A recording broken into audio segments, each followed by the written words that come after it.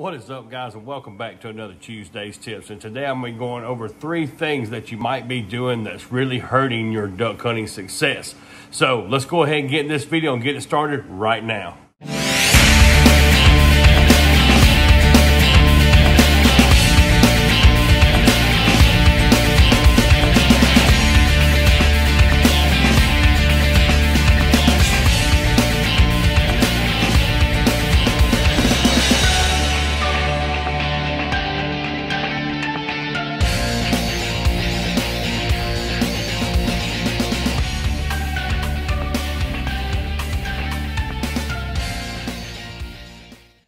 The first point I want to bring up is in that you guys hear this a lot, you hear it all the time, but I think it's one of those topics that you just really can't stress enough, and that's concealment.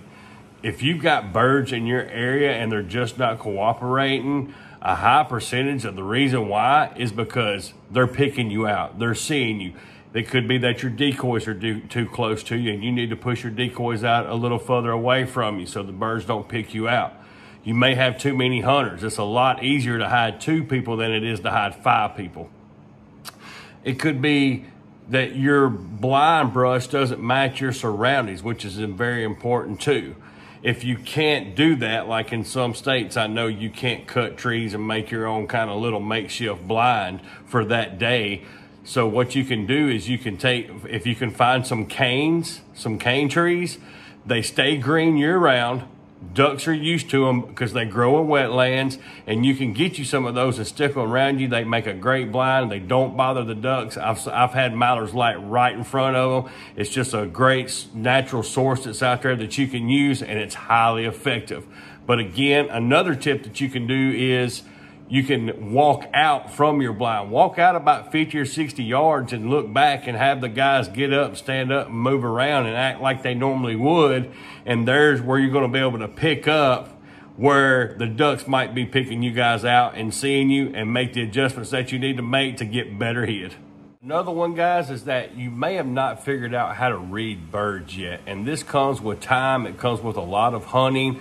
But if you'll start now and really start honing in on paying attention to birds and how they react in the sky, how they react on the water, how they react to calling, decoys, windy days, non-windy days, cloudy days, sunny days.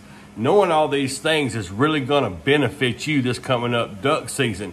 You need to know why birds may be coming to an area, and is it to loaf? Is it to get fresh water? Is it to get, some food that might be there? You need to know these things. And this is really going to benefit you knowing how those ducks are coming and where. And a lot of this comes with scouting, but for you guys out there that don't have time to scout, you got to go just hunt on a whim. Sometimes that's me. I only get a couple of days off and I'm working all week, so I don't have time to go scout. I just got to go hunt. But this really comes to you paying attention to how those birds are behaving and how they're reacting to things in that area. And this is going to help you guys out a lot this coming up duck season. The other thing, guys, that I want to talk to you about is your hunting partner and who you're choosing to go hunt with.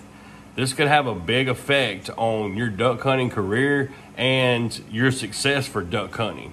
You want to be real picky and choosy about who you duck hunt. I know I am, and I have my reasons for that.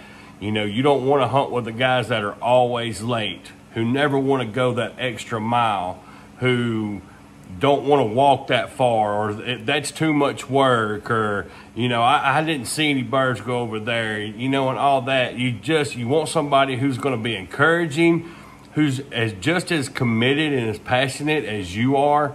I know sometimes these guys are hard to find. It can even be your best friend, and that you guys just don't, when you go hunt together, you don't see eye to eye and you're basically enabling each other. Find somebody who's going to push you to become a better hunter. That's who I try to hunt with. I hunt with guys who I know they're just as passionate about waterfowl as I am, and they're always willing to go above and beyond to get to wherever the ducks may be going, or whatever we got to adjust, the hide, the decoys, reading the birds, how they're reacting. You want somebody on that with that same mentality as you have, and how you're looking at things. This is very important. if you don't like who you're hunting with, I highly recommend that you start hunting with somebody else. There's always a lot of things that you can say about waterfowl and go over in waterfowl and talk about all the gear and the equipment and, you know, concealment and all these things, you know, and it can get really overwhelming. I hope this video kind of narrows some things down for you. There's just, you know, some things that don't get talked about, and I know I dove in a little deep, but, you know, always concealment, number one. Learning how to read the ducks, very important, and choosing the right people to hunt with. These things are going to have big effects on your duck hunting season, and I hope that you implement them, and I hope that it makes your duck hunting experience a lot better. Thank you guys for watching the video today. I really appreciate it. If you like it, hit that subscribe button. As always, hit that thumbs up. Drop a comment down below on what you think. Check out, we're doing weekly streams on the Delta Flock. I'll drop the Instagram right here. You guys go give us a follow on Instagram. You can follow me as well at Magnolia_Flyways. Again, hit that sub button, guys, and look forward to our weekly videos coming up, and I'll catch y'all on the next one.